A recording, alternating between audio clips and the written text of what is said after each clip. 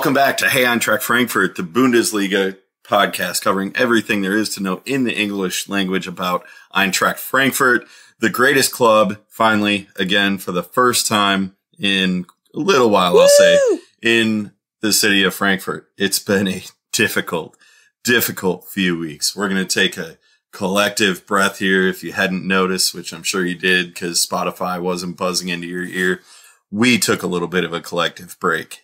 It's been an exhausting run the last couple months with frustration on the Frankfurt side.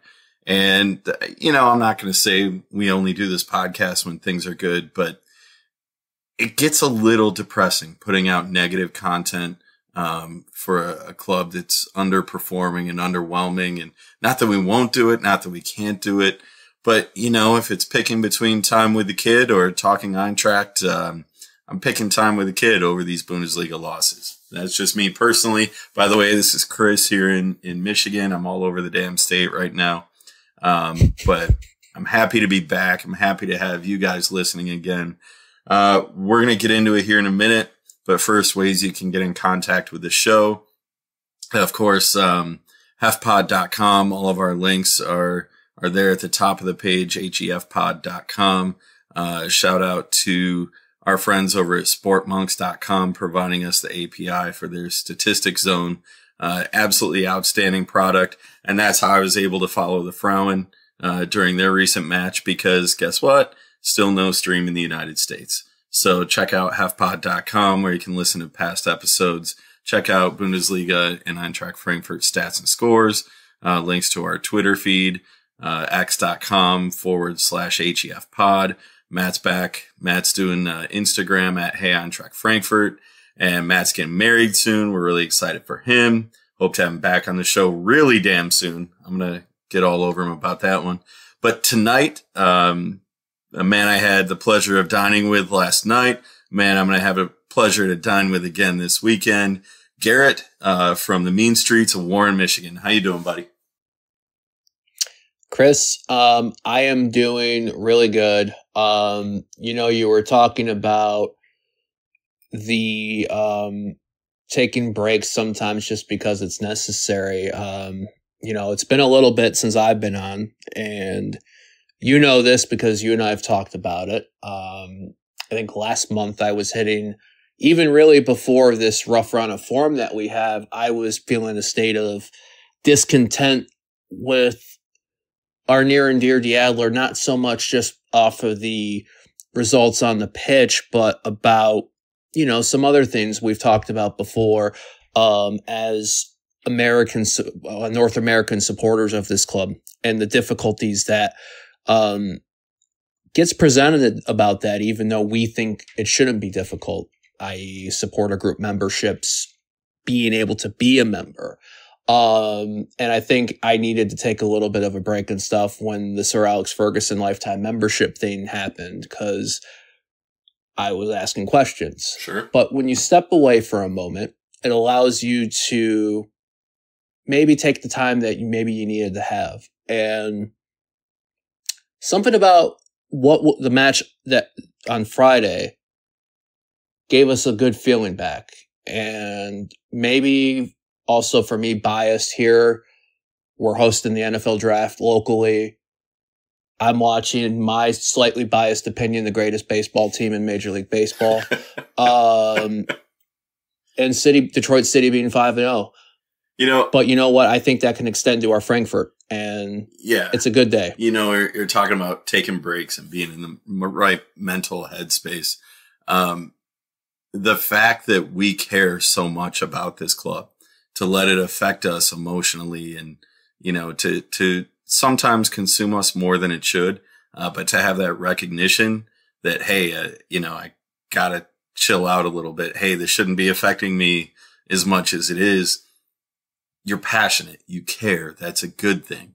And I was kind of hit the same way by the Sir Alex Ferguson thing. I mean, fantastic man, legend of the game, and nothing at all against him. But at the same time, I want my membership. I'm pouring so much time and money into this damn club. The merch I'm buying, the podcasts that we just brag about how wonderful this is. We want a little part of that too. And we're not allowed to have it right now.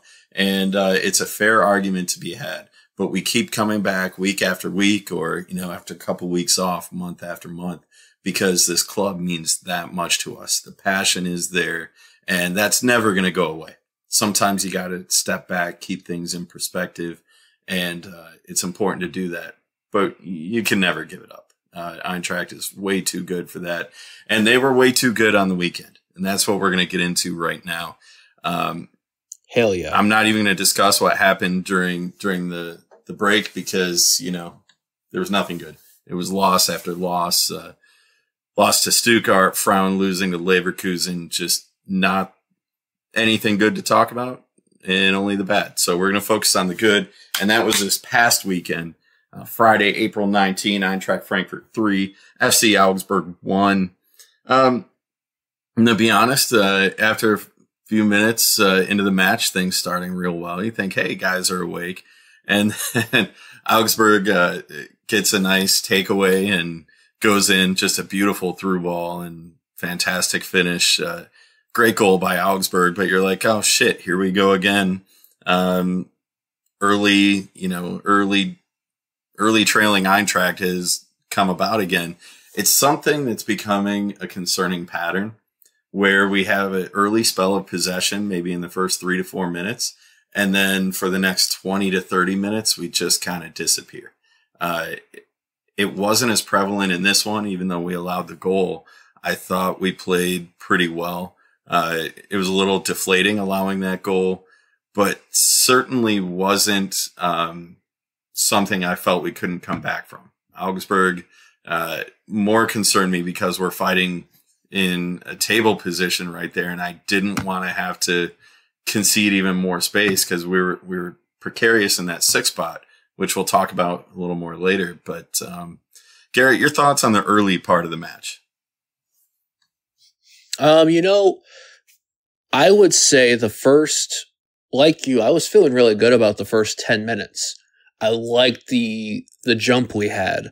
I liked us trying to move north to south more, as much, if not a little bit more, than east to west in terms of our play. But there's a reason why Augsburg are in 7th place, and had they beaten us by 2 goals on Friday, would have overtaken us for 6th place.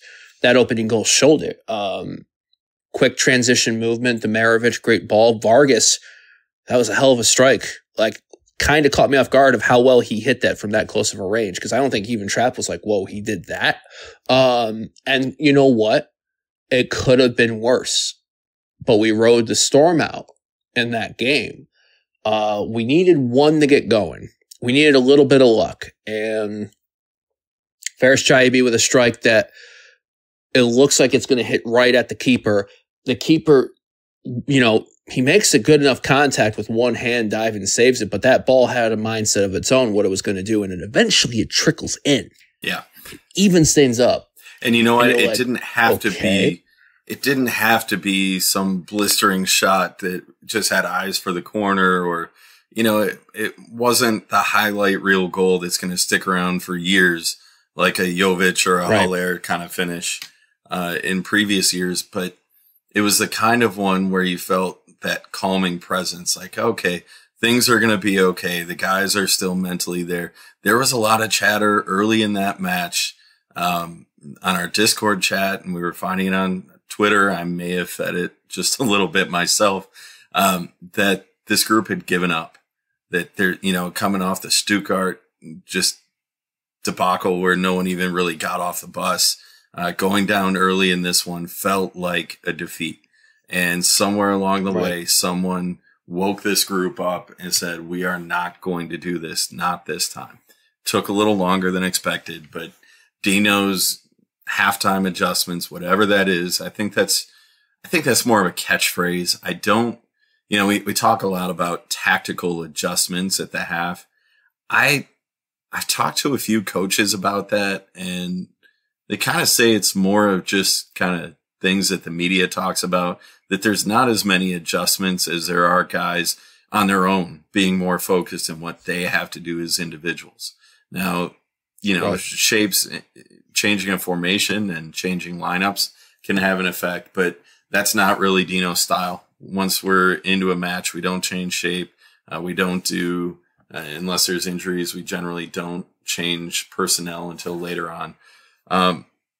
I just think these guys had enough of it, and they decided they were going to take it into their own hands. And I really liked after the Chaibi goal, they just put the foot on the gas and left it there. Ekitike, I put it in my notes here. Phil Bonney, wonderful commentator, friend of the show. Probably not his best match as far as commentary. Some of the comments in the first half when he said Eintracht loves to shoot the ball. We're the team with the fewest shots in the league. But he had a great comment before the Ekitike goal when he was fooling around with the ball. He said he's got to be less flowery and more direct. And then 2 seconds later, he kind of swings back around with the ball and takes that shot. It was so awesome to see him get on the board. We've waited so long for this. I don't know if it's enough for... Who was it on... Go ahead. Who was it in our group? Who was it in our group that was like yelling back and forth? Pass it! No, keep going! Pass it! What? I think it was one of our European contingent watching with his dad. Yes. Yeah, that's good. And he was like, what? Screaming at the TV and like, what? Like, essentially. And then he took that shot. And you had that feeling. The crowd had the feeling of like, all right, we're up. Ekitike had that feeling like, all right. Because, we've seen this before with like guys and like, you and I are hockey guys. When you like somebody's on a massive goal streak and they keep trying too hard because they want to get off that schneid. Ekitike, I think, was like that for a bit. He needed something to get off get that goal. When he did that, it was like euphoria. I think part of that element that you're talking about too, from fans of the Frankfurt side, where we've seen guys come through and have a lot of nice touches of the ball. Guys that come in with highlight reel, YouTube packages that say, oh, this is an incredible signing. And Ekitike, who doesn't have that necessarily YouTube sense of him, like other guys that have come through, the Achmans or Blancos of the world, but he's realizing that we're not a pretty city, we're a gritty city. And that's, right. I've used that term for my teams here in Detroit because it's more, appropriate for our city. But even in Frankfurt, I think they're realizing that it's gritty, not pretty, that works with this side. And he tried the pretty, he got shut down. He came in with the gritty and just put it on target. And I really hope that opens things up for him. I'm not necessarily ready to trigger that sales clause yet, not off one goal, not off one quality game. But I was pleased with everything that I saw from him, working off other players and obviously finding the goal himself. We can talk a minute about the Marmouche goal, 90+5. Someone posted a side-by-side of that and the Kasinovic goal in the cup final against Munich. Just literally identical goals, identical situations with the goalie up fighting for that equalizer. And then a player running off on the loan with no keeper and the sideline running down the side with him, ready to meet him at the goal. Absolutely pandemonium in the city. Did Kasinovic take his shirt off like Marmouche did or no? I'm trying to remember. I think he did, but there was such a mob of people there. I think everyone was taking their shirts off. It was like 1 billion degrees in Berlin that day. I think everyone was ripping their shirts off or ripping them off to put on championship shirts at that point. But I think I agree with you. I think that Marmouche goal was the seal of approval that this game should have been 3-1 because Einskar Knauf had that moment of brilliance where he broke out, like ran by everybody, but he saw the keeper running out, and instead of taking the shot to try to get it past him, he tried to do the runaround. Marmouche made sure he was going to get that goal to reflect the game. So I'm glad between Knauf and Marmouche in those moments, somebody got that goal. So that's my closing on that part. What do you think about the subs? I thought the timing was appropriate. I thought the usage of players. I thought we saw Dino grow up and grow up in the sense that you matured a bit as a manager, recognizing guys on yellows and finding the appropriate time to take them off with the right substitutions. I think it's Roman said something to us that's kind of been sticking with me, and I think is kind of also connecting to what you were talking about right there. As frustrating as this season at times has been for all of us as well, a lot of young guys on this squad and a first time and the manager doing his first big gig like this. And, much to our disappointment or frustrations during this season, there's also the learning as you gain that experience for future times. And I think there's been enough early times this season for Dino to have that moment like, this is not going to work if I do that. I need to try this. Yeah. Like what he did on Friday, being effective. And I think that's a promising sign. I think the guys that we brought on as the subs, helped and do the job on there. It was great to see Larson back out there. And among others. And I know Mladenovic didn't come on this game, but he came on in the Stuttgart game, which is, I think that's maybe if there is a highlight to talk about from that game is we're seeing young Nacho Ferry coming on Friday too. Like 1 foot forward for the current, 1 foot forward for the future type thing. So, it seems like, can Dino keep going in the right direction? We hope so. We'll see what happens on that, but it's a good sign. Yeah, absolutely. Couple last thoughts on this one. The crowd, I mean, they're always incredible, but the support that was there through the tough times, and the tough times may not be over. We can't take this one win and say the season is saved, because there is still enough time, as we'll talk about when we get to table talk in a bit, but there is enough time for things to go sour again. But the fans of this club, we say it all the time, they're absolutely incredible. They show up no matter the score, no matter the situation. And I really just feel like they needed this medicine as much as anyone else to say, hey, don't forget, we're still a good side. Maybe we're not playing well. Right. Maybe we're not meeting the expectation that's been set. But we got some guys that can play. And I was really pleased to see that, because this wasn't a bottom dweller. This wasn't Cologne or one of the other teams fighting to stay alive that, we frankly struggled against this year. This was a side who could literally taste the blood in the water of us, hurting ourselves for the last 2 months here. And I just really felt like that switch was flipped mentally. And I think everybody from the fans, the coaches, the players are finally back on the same page, and they know what the expectation is, and everyone's ready to work towards it.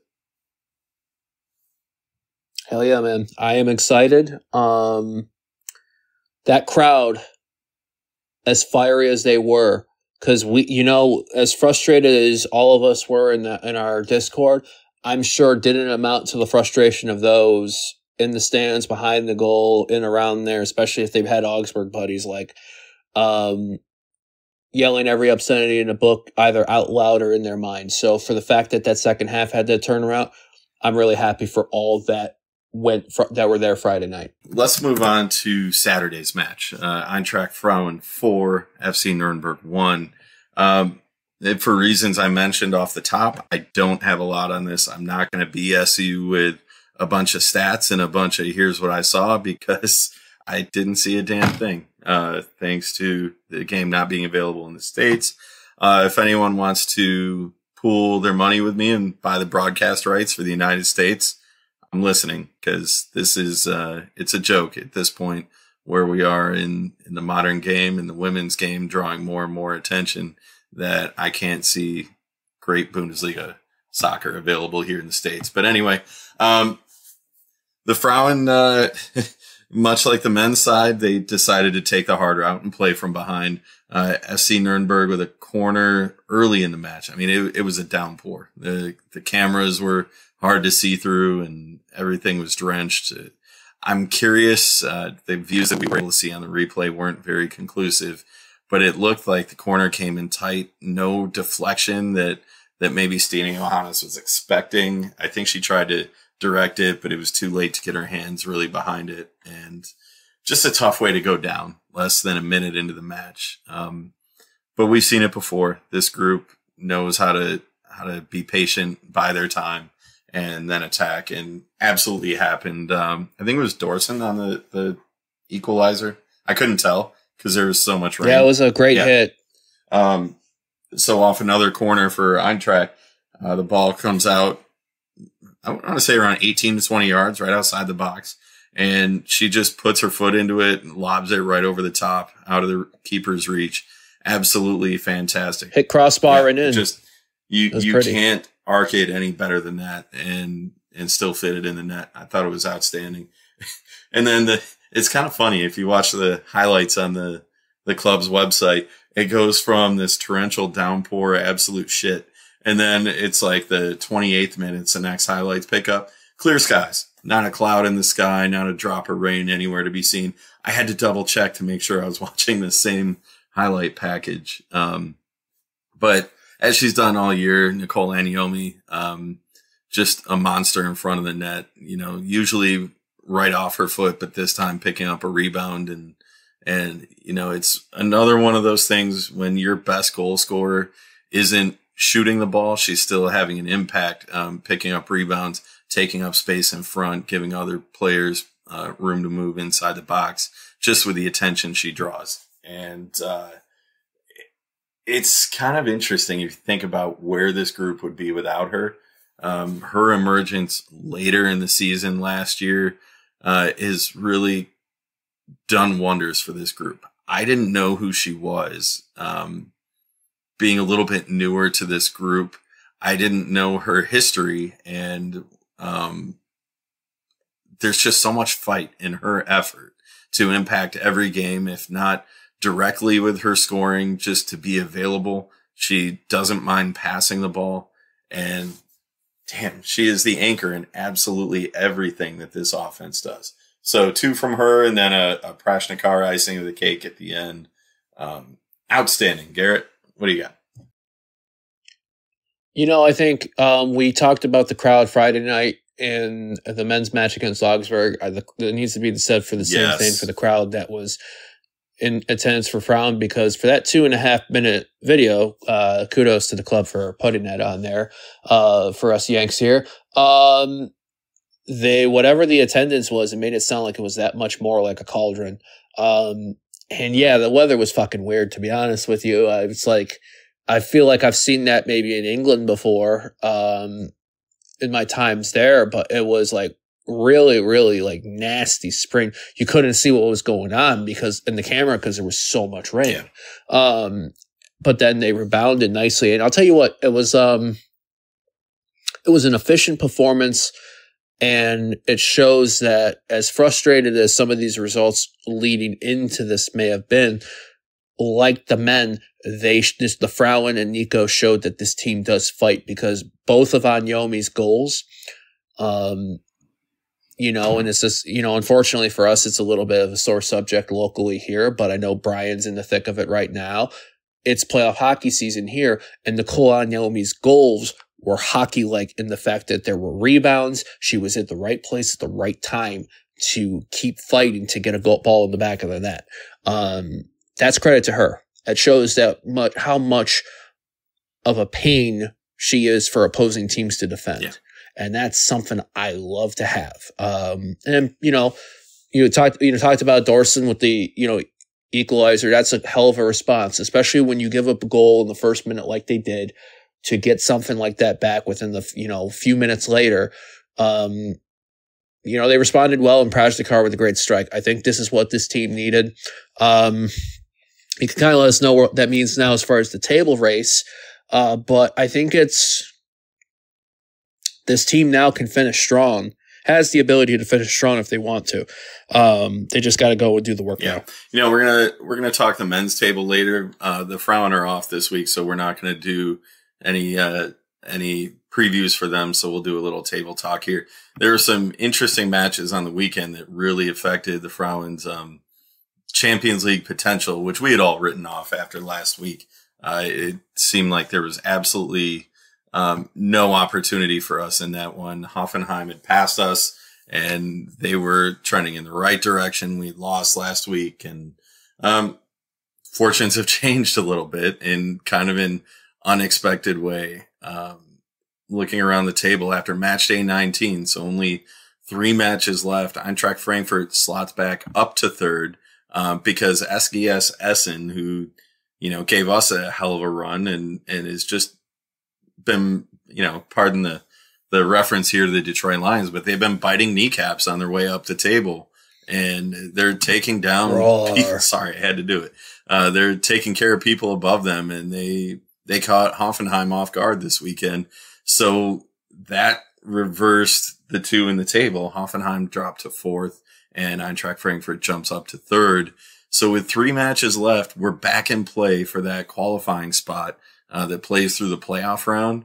And as difficult as it is throwing those extra games in there, we've got the experience on our side with it now. All you got to do is get in. We made it to the group stage by going through qualification last year. If that's what it takes this year, that's fine with me. It's too late to get up to quick second, question that you certainly feel good about our chances for holding on to 3rd. Go ahead. I was going to say there was a new announcement that we had a little bit of discussion about in our circle today, which was the UEFA announcing a new competition, a second women's competition, which is knockout based. Looks like it's starting next year.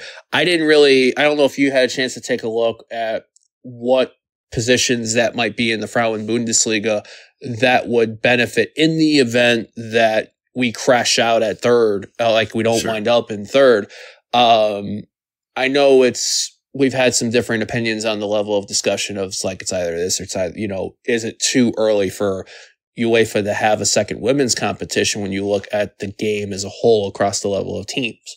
But depending if we don't finish in the top 3, that is something to maybe look at as, first ever competition winner, perhaps. Yeah. And I get that, because if there's anyone that wants more, it's me, with the Frauen game at least. But where I'm at with it, I think the gaps between the haves and the haves not in the women's game, and the quality between the top of the Champions League and the bottom. And you can make the fair argument the same about the men's side, that some of the smaller countries going in stand absolutely no chance of advancing out of the group stage.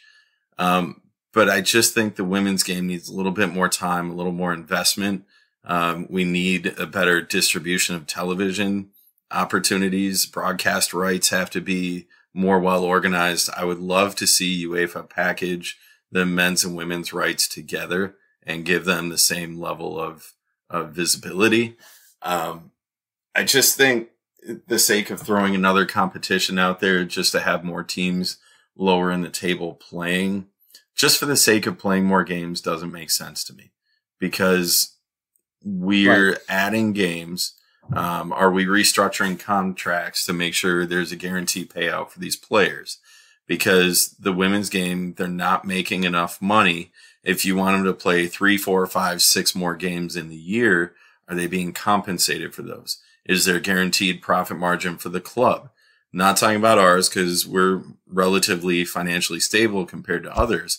But if you're sending, let's pick another one, Duisburg or SGS Essen on the road, do they have the financial backing to send their women's team across Europe on a campaign for a European competition that's not going to make money?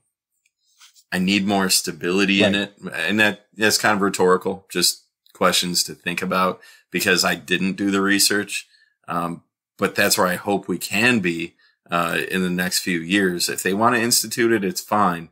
But let's make sure that the players are compensated appropriately, because there's a risk to their careers. Every time you put them out on the pitch, that's not an exaggeration. We had a former Eintracht player who, Evan Ndika, whose heart stopped in a match recently. And, there's no guarantee when you go out there on the pitch. We've seen it a million times with these players. There's no guarantee that you're coming off of that pitch or that your career is going to continue for years after. And so if we're adding competition to the women's game, let's make sure that they're being compensated for the risk that goes along with that. And that's my concern in adding another one. We didn't really plan to talk about that, but I think it's a fair take and something that deserves a little bit of discussion. Right. Yeah. And I think, I always think it could be frustrating right now to see the disparities between the men's and women's game now. But I also think of how much different it was even 5, 6, 7, 8, 9 years ago compared to now. So we're moving in the right direction, but we're not where we want to be yet as far as the game in general on the women's side. So Garrett, I need a break. You need a break. Yeah. So I'm gonna put this out there. One of the OGs of the show, Roman, he recorded I don't know if we're gonna call it a Roman rant. He recorded a piece for us. It didn't make it in last week because we were unavailable. I'll give you the caveat. This was recorded at a point of high emotion, and it may have aged a little differently now that Eintracht's back on the winning path. But we hope that you enjoy the return of Roman, at least now in this brief opportunity, and you hear what he has to say, and then we will come up after the break. Hey guys, this is Roman straight from Hamburg to my peeps at the podcast. First of all, I'm really sorry that I haven't made it to the podcast in recent times, but I have moved back to Germany. I'm in Hamburg now, which is tough enough for a Frankfurt supporter, but there's a cool gang out here. There's also a supporters club. As always, wherever I am or wherever you are, there is or will be a supporters club for Frankfurt eventually. Anyways, this season, man, I was asked for Brian and the team just at least, to share a few thoughts on what's happening, and I try to do this more regularly now that I've finally moved and I got my office at home and everything. So it should be possible. So, anyways, glad anyone is interested in my take. But it's a tough season. I don't even know. I have no idea. To be honest with you guys, I have no idea what to make of this season. And I could be ranting on, about situation, how we play. It's gotten really boring to watch Frankfurt. I mean, literally, I'm not looking forward to matches anymore in that way. I mean, I still am. But you guys know what I mean. You guys know how you feel. I bet it's all the same. You're excited, you want to watch the game, and then you see how they kick the ball, and you're like, nothing changed. What to blame? If there is someone to blame. People always say like, yeah, we did this big turnover. We lost Kolomwani. We have all these new players, and true. Got a new coach. True. But what about seasons before, when we got rid of or when the Büffel had, when we lost Haller, Jovic, when we had all these other big, when we lost Da Silva, when we had big changes. We've had big changes all the time, and new coaches from Kovac to Hütter to Glasner. I hate this excuse. Well, I hate excuses in general. You can have excuses, but naming them, that's my problem. And I hate to hear all this over and over again. It's like, oh, these big changes and new situation and this and that. It's like, guys, I don't care. And we shouldn't, And so this, I don't take an excuse. So what do I accept is we're trying something new, right? We are repositioning our gameplay. We are trying these new things, right? We want to have more ownership of the ball. We want to be more in control of the game. And yes, this can cause problems, right? This I totally accept, right? You cannot change a style, a type of play from day 1 to day 2 or within a few weeks, or maybe even within a few months. This I don't know. I can't tell. I'm not a pro, right? So the officials must know all of this. This is an excuse, I understand, and give. That's all I want to focus on. Tell me the players are not ready yet. Tell me the gameplay is not ready yet. This is what I want to hear. I don't want to hear any stupid shite about you know, about new players, about new coach, about new. This, I don't fucking care, right? This is the most lame excuse ever out there, you know. Tell me about the players are not ready yet, or we don't have the players for what we want to do. Maybe we need 3-4 steps. Of course, we cannot change everything at once.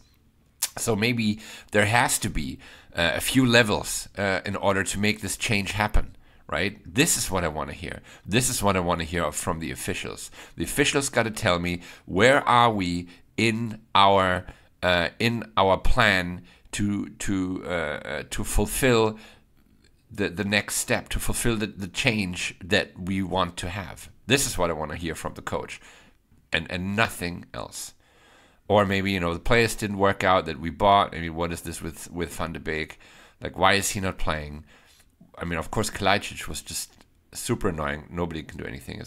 But still tell me, and I'm sorry, I mean, I love Timothy Chandler, but why I just don't...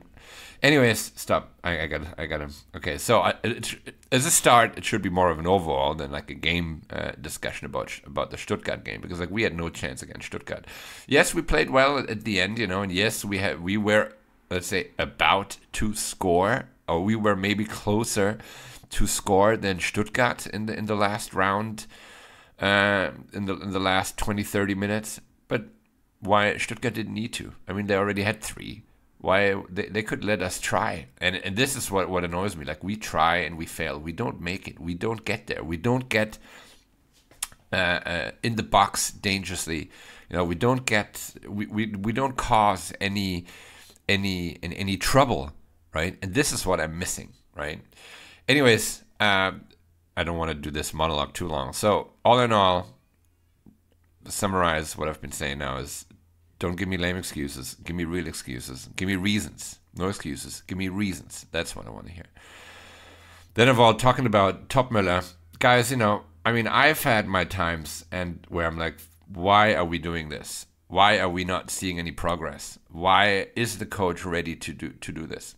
And to be honest, I don't know. I don't want to be the one who thinks it's his fault. I mean, obviously, it is his fault. But you know, let's say in the grand scheme of things, maybe that's what we need. It's just, maybe we have to take 2 steps back to move 1 step forward. Maybe that's what it is. It's not me to call it. So I'm biased here. So in Germany, right, as Frankfurt, the home of Goethe. You know, we have like zwei Seelen wohnen ach in meiner Brust, right? So there are 2 souls living in my chest. I should look up that translation. It's going to be important. Anyways, it's a famous quote. So there are 2 souls in my chest, and one is okay. Topmüller was a fail. He didn't make it on time. He didn't fulfill what he was there to do. And put it this way: if they would get rid of Topmüller, I would not be mad. You know, I would understand. I was like, okay, well. And the other part of me is, okay, the Grösche and all the other pros that have anything to say, the officials, so to say, they know their shit better than I do. Totally, right? Who am I? Right? I'm just a simple supporter. Anyway, so my thing is, maybe I'm missing something, or I hope I'm missing something, and the others see that. And if that is the case, if they still see this, then please, let's move forward. You know, let's not complain. But then I want these reasons. I want to know why we are lagging behind in our plan. Anyway, so I'm fine with going for another season with Topmüller. You know, I personally still think it was a little bit too early for him with us. I think he's going to be a great coach. But, you know, I think what he needs to do, and this would be my recommendation, is if anyone is listening, who, you know, he should think what went wrong. Like I said, I'll put it this way. If he would be fired tomorrow, he would sit there and he would think about, okay, what did I do wrong? What do I need to, and, you know, what did I do wrong? What may have caused this? What were like the underlying issues that I didn't see, that weren't there for me? You know, he would do all of this. And whenever he would start a new position, he would think, oh my God, so this is what I did wrong. This is where I wasn't good enough. So I'm gonna do this better in the next job, in the coming job, let's say, hypothetically. And this is what he needs to do without getting fired, right? He needs to think about, if you get fired, what did he do wrong? And then he's got to start next season with, what am I going to do better now? What am I going to, how do I improve myself, right? This is the second season under Topmüller, should be his second job, kind of like starting completely over. And I mean, of course, you can't tell this to the team, and, it's just that internally you have to think like, okay, I did this wrong in the team.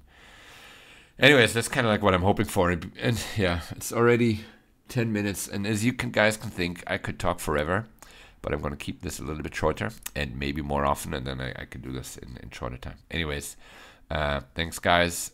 Keep it up. We're still Frankfurt. And, the good thing of this whole is like we're getting rid of all these success fans, those celebrity supporters, those that were just supporters because, Frankfurt, we were cool and hip and awesome in town. Now we're not. And goodbye to y'all who needs this to be a Frankfurt supporter. And all the other ones, we've suffered more. This is just, moving forward, guys, awesome. Let's finish up this season somehow. And all the best to you guys. Mic drop. Bye-bye. Ciao.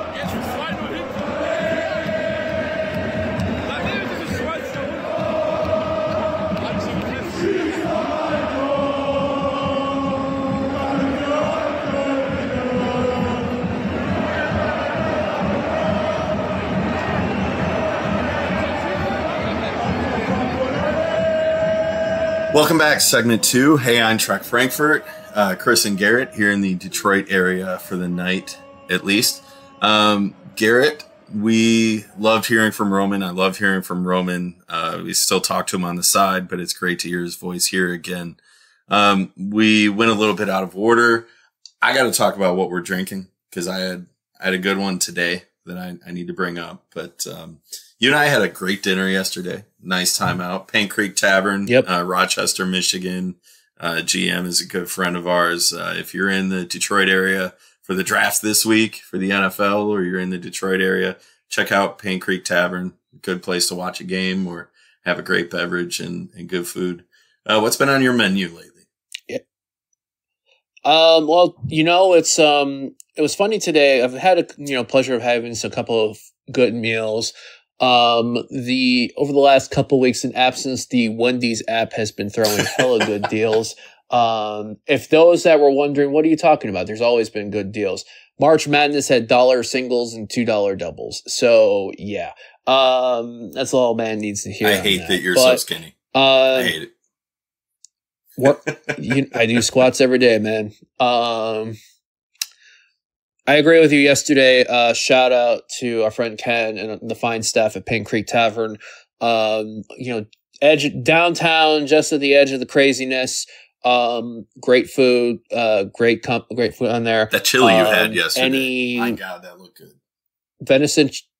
Venison chili. Really, really good. For anyone that's in the area this weekend that are wondering why do we talk so much about Detroit City? We'll be there for Detroit City, Pittsburgh Riverhounds, 7:00 Eastern this coming Saturday. If not, come another time. It's always usually open. What were you having yesterday, though? I know you were trying to, I think you had a couple different options, I believe. Maybe. Yesterday, I had a good fried perch sandwich, and I was kind of eyeing that because that's one of my favorite things they do. Some good lake perch is always awesome. But I was trying to think about the right beer to pair with that because I knew that's what was coming in. I was like, it's got to be something weedy. So I went with the original Michigan beer of summer, the Oberon, which was outstanding from Bell's Brewery over in Kalamazoo. But today I was killing some time, and I ended up at Atwater in the Park over in Grosse Pointe, the kind of one of their branches of Atwater Brewery that's over in Rivertown. And I had, their Atwater Dirty Blonde, which is just a classic go-to lighter beer, nice blonde. But they had a peach version. A nice Vic beer. Yeah, really good. But they had a peach version. And the bartender was like, well, if you like the peach, we also have a strawberry. And if you like the strawberry, we also have a tropical. I'm like, my God, I actually have to, drive after this. And she's like, well, how about you just sample these and pick your favorite? So I went with the peach. The peach was outstanding. Like if you like the Atwater Dirty Blonde, the peach literally tastes like summer. It was outstanding. So, the drinks are flowing. I'm going to have quite a few more, with the NFL draft in town this week, which has consumed my life. It's the pinnacle of my career in sports security right now. And I'm looking forward to ending my job, my current role, with this NFL draft process and moving on to bigger and better things. But so is this podcast. We're moving to something bigger and better, and that is table talk. Garrett, let's talk about the weird situation that is the Bundesliga. Before we talk about coefficients, because you and I had to do a little bit of Googling and research to figure this out, let's just talk about where the table stands as of right now in its current structure. Leverkusen tied up the league. They put the bow on it. They're the champions. And well deserved. This happened the week prior, but it's been a while since anyone other than Bayern won it. But even when Bayern was winning, very rarely during their decade of dominance was it tied up this early. What Alonso has done over there, the group they've assembled, just how efficient they play. And they did it again this weekend, didn't they? Yeah. I think I want to, as much as we joke, diehards in Bundesliga or clubs like us joke about maybe like the Wolfsburgs, Hoffenheims, Leverkusens because of how those clubs were formed. That gets thrown out the window when you see what it means to the people that were in that stadium in Leverkusen 2 Sundays ago when they wrapped it up in convincing fashion too. I'm ready to go at any given moment. And when Florian, the goal that Wirtz made at 3-0 or 4-0, and you have people starting to run out, you celebrate, and Wirtz just does a little settle down, run back, and everyone's like, hey guys, not yet, not yet. Like they all knew they were ready to go. I'm trying to think when the last time, it maybe 15-ish years, even when Bayern's run, where this league was wrapped up the way it was so quickly. A Leverkusen team that, and this is still wild to say at the end of April, going on May, still undefeated in all competitive matchups. Just when you think they're about to lose to Karabag in Europa League, or lose a tie that they already a game in a tie of West Ham that they already wrapped up, or even Dortmund on Sunday, they find a way to at least get a point. Yeah. And if that's like I said, Xabi Alonso, we saw that Leverkusen side where they were at when he took over in October of 2022. Look where they're at 18 months later is mind-blowing. And the fact he's wanting to stay there to not be a one and done, I'll give him credit.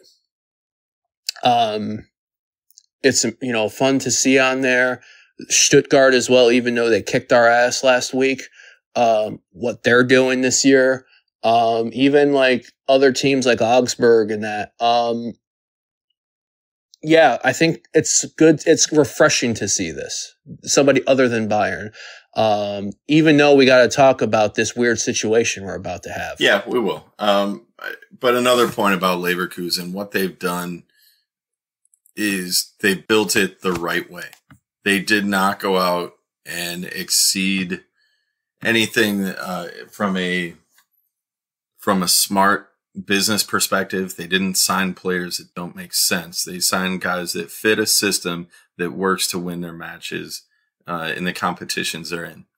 And the key to that is to win the competitions that they are in.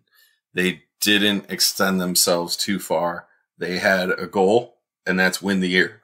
And that's literally what they're going to do, potentially, is win out the entire year, which we saw that from the Barcelona women's side recently. but the parity in the Bundesliga, like you just drop them from time to time. You know, your 5-1 Bayern loss to Eintracht makes a little more sense now when you see that they haven't been what they usually are. But those kinds of games just happen. Everyone has an off day.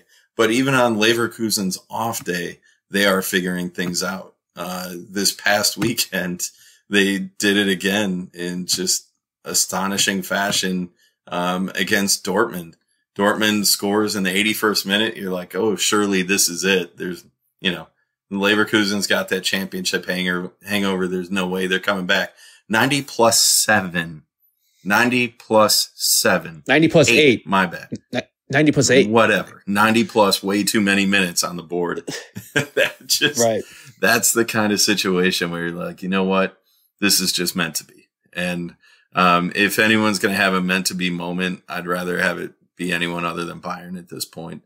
So that's enough of the Leverkusen talk. This isn't their podcast. Screw them every day going forward. But for now, props to them for doing it the right way. But around the rest of the Bundesliga, Bayern sitting at second, Stuttgart still third. Everybody in December said, hey, they're going to fall off at some point. They haven't. They lost on the weekend, but they still won 3 of their last 5. They're still chugging ahead. They're still 4 points clear of Leipzig in that 4th spot, followed by Dortmund in 5th and Frankfurt in 6th. And we'll talk more about bottom of the table stuff another time. But right now, Garrett, we got to talk about the C word. That's confusion in my mind. But coefficient. There's a lot of talk in our Discord chat, a lot of talk on Twitter about what the hell is this coefficient? Why does it matter? And you and I did some research before this to actually try to figure out what it means. So basically the coefficient is a numerical formula to determine what leagues are trending stronger or weaker in Europe and how to allocate European competition slots for Champions League, Europa League, Conference League. And that coefficient is a sliding number based on a variety of factors. But the biggest one is wins and losses in international competition, right? So Bayern and Dortmund both make it to the Champions League semifinal. The Bundesliga is in a good position to pick up a 5th Champions League slot. Is that correct? Am I correct so far? They are in the top 2. They are second behind Italy. But Italy has a lot of teams in the Europa League and maybe one in the Conference League. But the top 2 countries in that coefficient scale get an additional Champions League slot with the new format that's starting next season. Okay. So there's the potential there for a 5th Bundesliga Champions League spot. And the reason that matters is because that would slide what is usually the 5th position in the Bundesliga goes to the Europa League. Well, that would slide to 6, which is, as you know, right now, and it has been for the damn majority of the season, Eintracht Frankfurt. So 6 could finish with Europa League, but there's a caveat on that. If Bayern Dortmund finishes 5th or lower and they win the Champions League, then the Champions League slot would slide down to 6 because they would be automatic qualifiers based on winning the previous year's competition. So the opportunity exists still for Eintracht Frankfurt to qualify for a Champions League position. I'm not going out to put on my Charlie Brown black and yellow. Not going to do it. Would I consider eating an extra banana or, supporting something a little more black and yellow along the way? Maybe a little bit. I don't know. I drank more cans of Mellow Yellow. There's the black and yellow right there. I have a hard time. I want to prop the Bundesliga up as much as I can. I want our teams to be successful because I do believe when the league is stronger, it makes all the teams in the league more respectable and stronger themselves. It brings in more money and all these kinds of things. It's just hard because the ones that are in this competition right now, I don't I won't cheer for Bayern. It's just I'd rather lose a Champions League spot than pull for them. Dortmund, little less on the disgusting side, but if it gets us into the Champions League, we talked about this off air. If it gets us into the qualifier, I don't want to get embarrassed. It might sound dumb. It might sound weak. Like, oh, you don't want to go to Champions League? No, I don't want to be embarrassed. I would rather go to Europa League and play well with a group that, is actually put together in advance of the season instead of when the season's 5-6 weeks old, transferring guys in and out. I would rather go in with an organized plan to the Europa League than get trounced in the Champions League. Am I way off base with that take?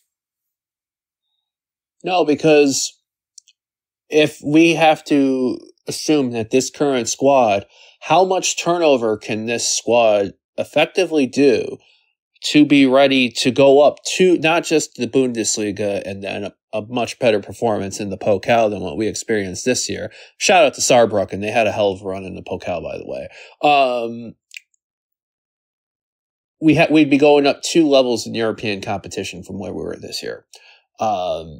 We would need to get deeper in terms of numbers. We would need to probably, I don't want to say do what Union Berlin did this year, because that really ruined them as far as the chemistry. But it would be a lot of what we did 2 seasons ago. The beginning, by that, I mean, end of 22 into the beginning of the 22-23 season. Do I feel like I need to see how we do these last 4 matches to give me an idea of what direction are we going to be heading in to next season, if that's a fair thing to say. Because, the Final Four isn't exactly a easy thing. Bayern away, Leverkusen at home, Mönchengladbach away, and Leipzig at home. That's a gauntlet. I think that's a good 4 matches I think that's a very good 4 matches to, if not for the results, how do we look in those matches? Yeah. And to give you an idea real quick of how feasible it is for Dortmund in this Champions League, there are, for those that are wondering that haven't been paying as much attention, there are no Premier League teams. So all the fancy money in the world gets you shit this year. On one end, you have Bayern Munich taking on Real Madrid. And on the other one, you have Borussia Dortmund taking on PSG. Who have already played each other twice because they were in the same group in the group stage. Isn't this about the time of year where PSG usually fizzles out? Well, they also have added to that, they have extra divas this year in one Randall Cole Mawani. So I'm thinking maybe Dortmund gets to the final. Maybe he could help us out from the inside. How do you get rid of the persona non grata status?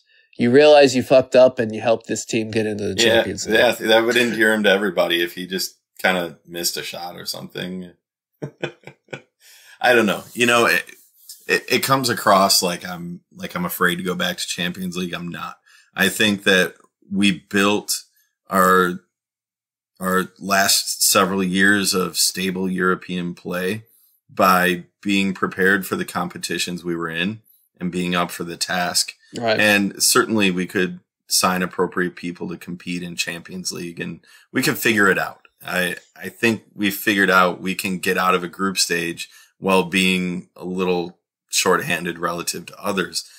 But also, I believe in growing, and I think we're such a young group that, the experience of playing Conference League this year, I think Europa League would be appropriate in a step in the right direction for us next year.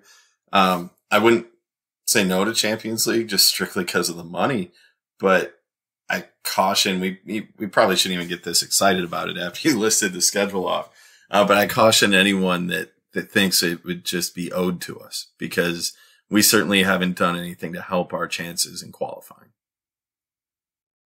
To give you an idea, Chris, of how important, so Dortmund cannot finish higher. They cannot finish higher than 5th for this scenario to work in our favor, provided they, lift the Champions League.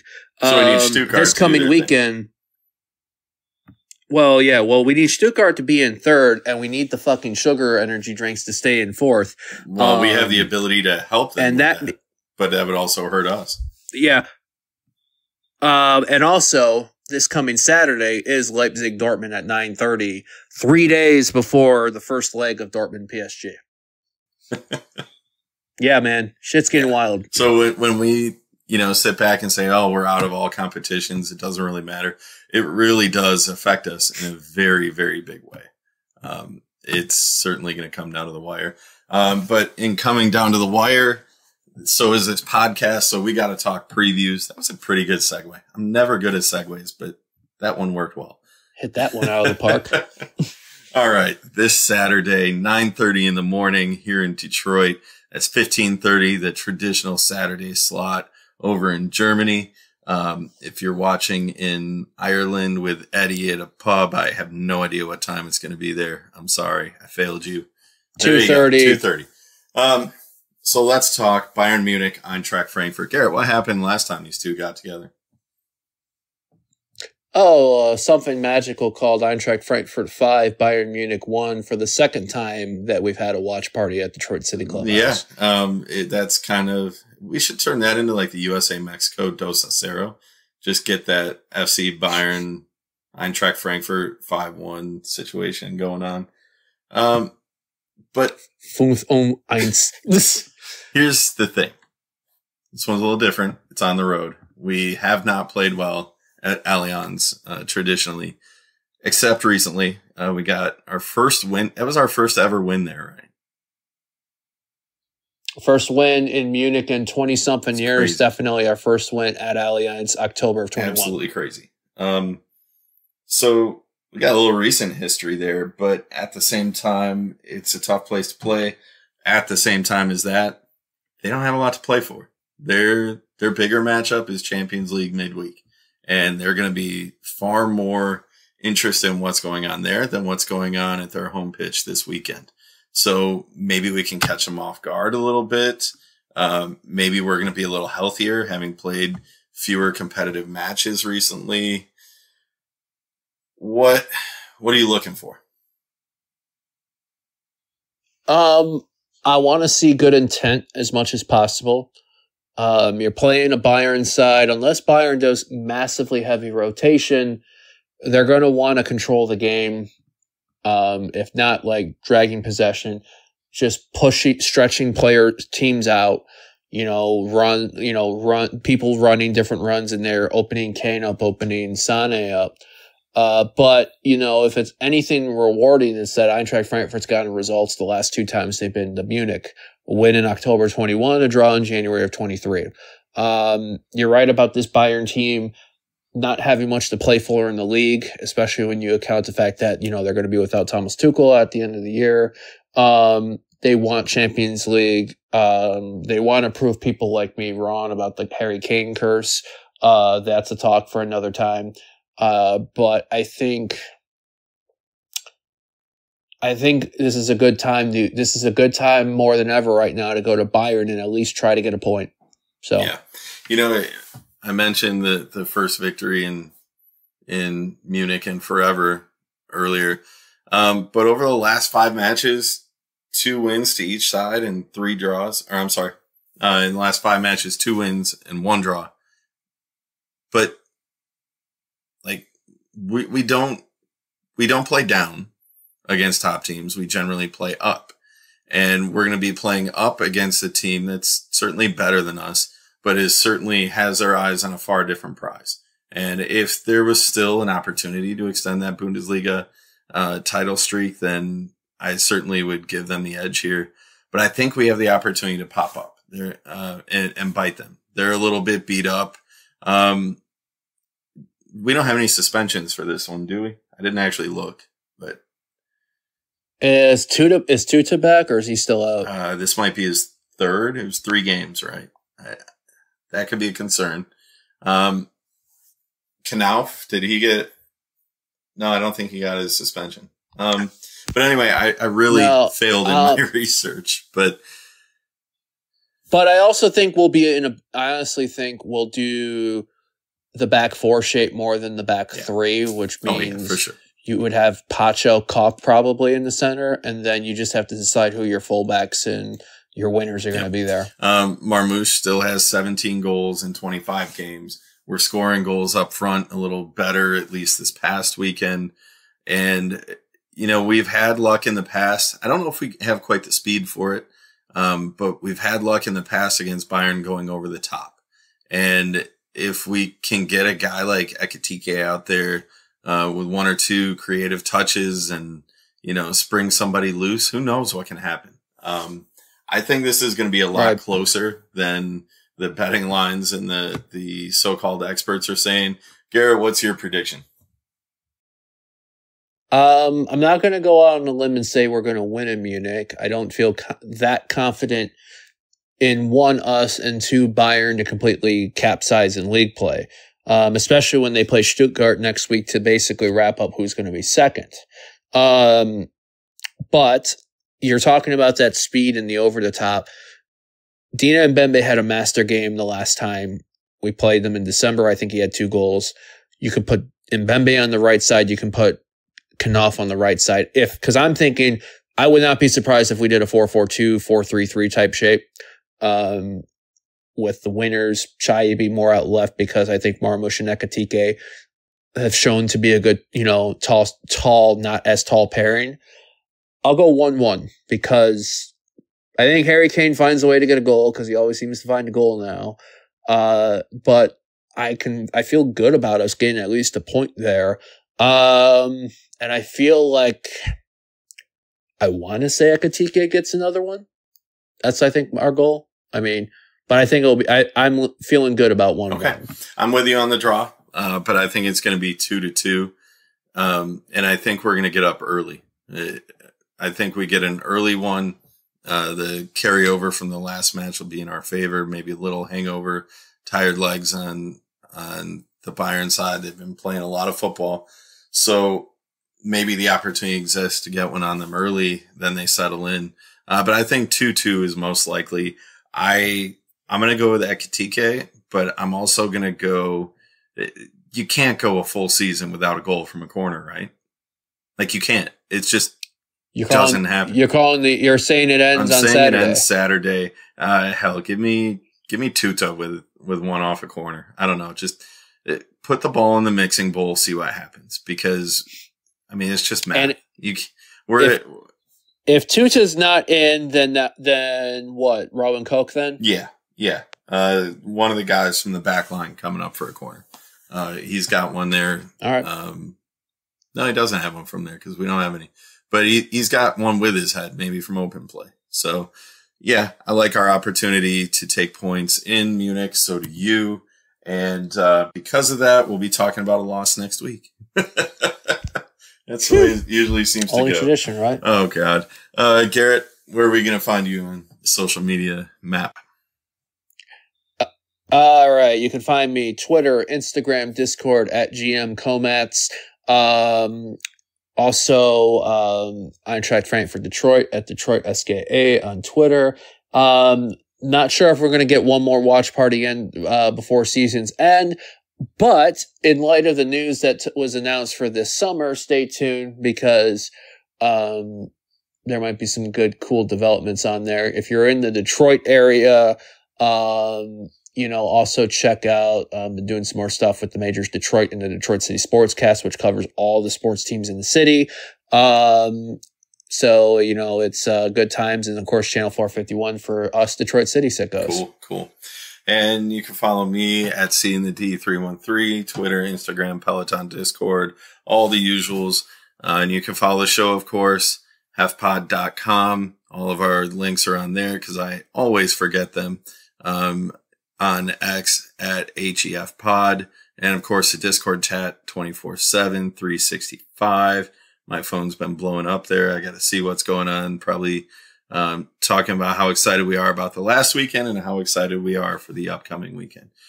So that's it for this episode of Hey Eintracht Frankfurt. We look forward to talking to you next week after points in Munich.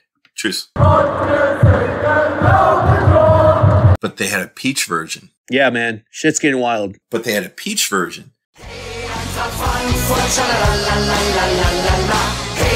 Eintracht Frankfurt, la la la la la.